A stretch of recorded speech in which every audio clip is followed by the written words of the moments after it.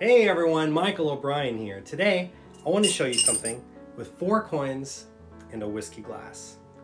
What I want to try to do is get each coin one at a time to travel from one hand into the other hand, just like this. Now I want to do it just a little bit different though. I actually want to get the coins to go one by one, invisibly through the air, and land right inside of this glass. Now, I know what you're thinking, that was a little quick and you didn't quite know what to expect.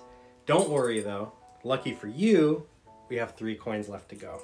1, 2, 3 coins.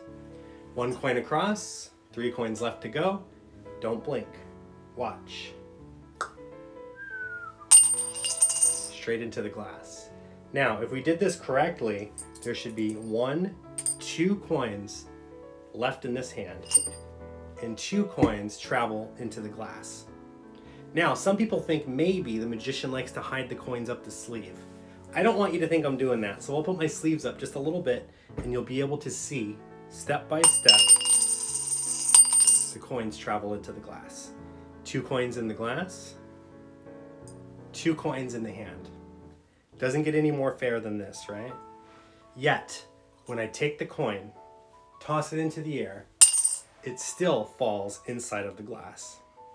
Now I know that you didn't see it happen. Don't worry, I'm gonna do it one more time. And I know some of you might think maybe I'm still hiding the coins up my sleeve.